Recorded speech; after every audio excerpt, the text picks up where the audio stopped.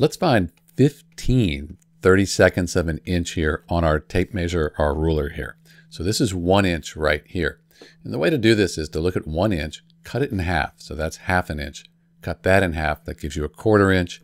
Cut it in half, you get an 1/8. Again, a 16th. When you cut that 1/16 of an inch there in half, you're going to get 1/32 right here, 1/32. So that's our 30-second. Let's divide these up into 30 seconds. So now we need to count 15 of these here to get 15 30-seconds of an inch. 1, 2, 3, 4, 12, 13, 14, 15.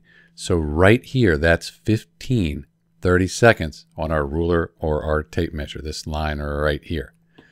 Let's try that again with a blank tape measure so you can lock that in.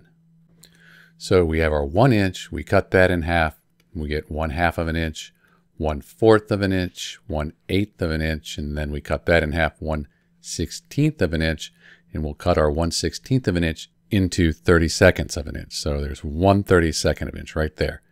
Let's divide all these up. And if we count across, we get 1, 2, 3, 12, 13, 14, 15 right here. That's our 15 30-seconds of an inch on our ruler. This is Dr. B. Thanks for watching.